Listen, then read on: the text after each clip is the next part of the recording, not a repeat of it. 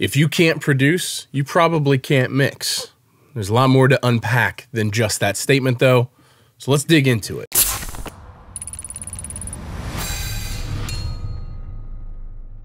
Hey everyone, I'm Cole Capper and thank you for stopping by for another video. In this video, we're gonna be giving away a pair of studio monitors. Stay tuned till the end of the video to check that out and learn how to enter. Now, let's say that you wanted to become a mix engineer for a living. How do you do that? How do you go about getting people to hire you? Well, like most of us, you have to have some prior work to show for yourself.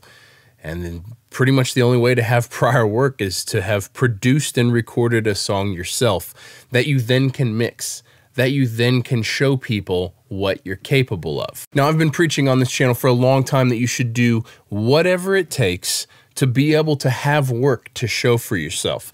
Maybe you got to record a band for free. Maybe you got to record your band. Maybe you've got to write the song so you can produce it and record it and mix it and master it. Maybe you got to do that 30 times in a row so you have enough work to show for yourself in order to get somebody to hire you. This is such a difficult chicken or the egg situation. It was for me my whole career. How do I get people to hire me without having something to show for myself? And it really comes down to just whatever it takes. So I produced my first band. It was my band. I produced it. I mixed it. I didn't even master it. Didn't even know what mastering was back then. And so that got me to the place where then I could show other bands my work. And I had several other bands hire me. And, you know, this was a snowball effect that kept going on and on. But how long was it before I was actually being hired just to mix by other producers who were doing good work? It was a long time, honestly. It was a really long time. Probably 10 or 12 years of constantly producing stuff, constantly doing my own productions in terms of like my own bands that I was in, constantly getting other bands to hire me to produce, and then obviously mixing all of those projects. And eventually I had enough work, and eventually I was a good enough producer that my mixes sounded good enough, and I was a good enough mixer to appropriately represent the productions, where eventually people started liking what they heard enough to hire me, to take a chance on me just to mix. But this took a really long time. Now, there's this saying that I heard a while back, and I wish I could remember who said it, and I'm sorry I can't give you credit, but the saying was something like, produce like you're the artist, mix like you're the producer, and master like you're selling the record. And I think that this just encompasses my thoughts on it so well. Not only is it almost impossible to get someone to hire you to mix if you haven't mixed anything before, which means you have to produce something that you can then mix. But it also, I think, is really important because making creative decisions is a really big part of mixing. What we're supposed to be doing when we're mixing, we're supposed to be, in my opinion, let me say that, we're supposed to be like shining the most marketable light on the music.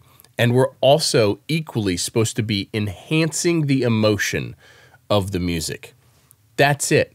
It doesn't really matter like how good your kick drum sounds or how good your vocal sounds or like the technical achievements in mixing are way secondary to being able to enhance the emotion of the song and shining the most marketable light on the song. Those are our jobs. And I think the very easiest way to learn those skill sets is to produce, is to arrange the song, is to choose the instruments for the song, to write instrumentation for the song, to really sculpt songs over and over and over, hundreds and hundreds of times.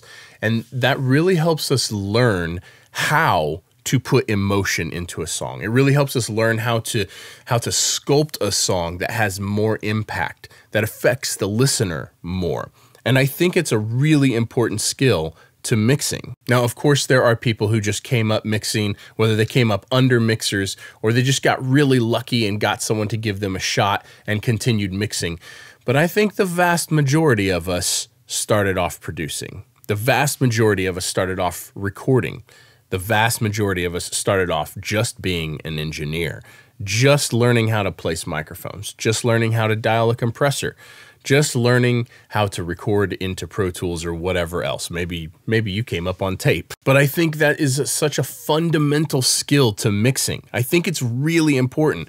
So one, if you have not been hired just to mix before, and that's something that you want to do, you probably should start producing. You probably should produce nonstop until you record artists, record singer-songwriters, record rappers, like whatever you're into, whatever genres, but record people over and over and over and mix those projects that you've recorded. Now let's talk about mastering for a second. I think very much the same is true in mastering. The likelihood, first of all, mastering is kind of a dark arts thing. You really have to have like your acoustic treatment under control, and you really have to have your monitoring under control, and you really have to understand the mindset shift for mastering, because you have to approach mastering in a completely different mindset than you approach mixing. Mixing is like, let's take a painting, and let's take a Bob Ross painting with lots of little happy trees. Mixing is like, oh, this tree needs to be bigger, and this tree needs to be further and back, and this stream is going to come from the back, and we're creating this image. And this tree is brighter, and the sun is coming from here, and the sun is going to hit these trees in this direction.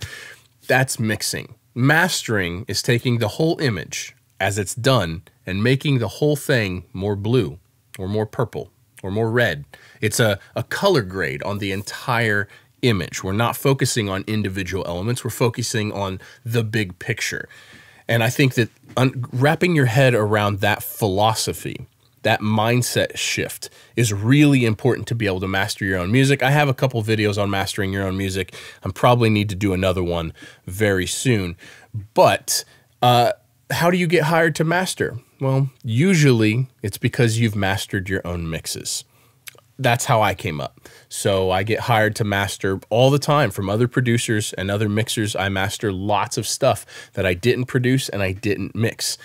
And how that happened is I produced enough stuff that I learned how to mix.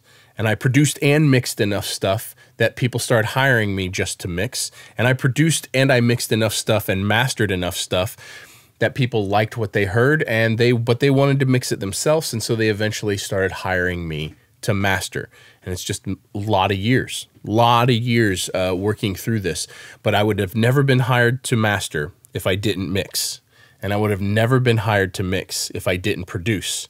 And I probably would have been never hired to produce if I didn't write the songs to begin with. And so I just want to get that out there, that I know a lot of people who are really trying to make a go at just mixing for a living.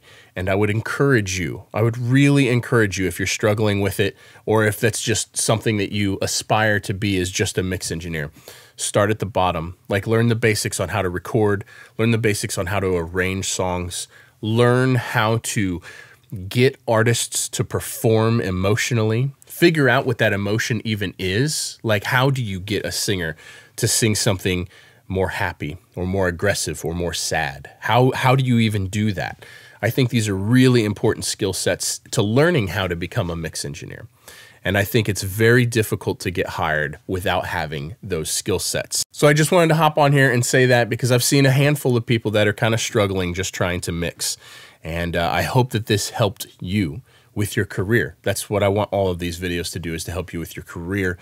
Don't forget, there's links down below to every piece of gear that I use. Anytime you guys need any piece of gear, you can jump on any one of my videos and click on any one of the links. And once you're on the site, you can purchase anything you need. Those links go to Sweetwater. Costs you nothing extra, but when you use those links to purchase your gear, it helps me out a lot and helps me keep making videos like this. So thank you, Sweetwater, for sponsoring this video. Okay, so we're giving away a pair of Auratone active studio monitors. They are the red custom one-offs. This is not a color they normally offer. You do have to be in the lower 48 states. It is a USA only entry, unfortunately. And you need to not send anyone any money. You need to not reply to comments below saying that you have won. There's instructions on how to enter in the description below, but you just need to follow me on Instagram, follow Auratone on Instagram, and then email your Instagram handle to the email listed in the description below. And that's it. I will notify the winner via a reply to your email. That's the only way that you're going to get notified, is a reply to your email. So don't fall for any scams, please. But I absolutely love these Auratones. They've been on every song that I've worked on forever. My magic is in the mid-range mix tutorial that I'm sure every one of you have seen. It's my most popular video to date. It is based around how to mix on the Auratones and how I incorporate them into my stuff. So yeah, pumped about that. I want you guys to win this. So please enter, because I would love to get you a pair of these Auratones. I hope that this helped you guys. It's just a quick one. It's just a thought that I had and a principle that I wanted to share. Let me know your thoughts in the comments below. We'll see you in the next one. Peace.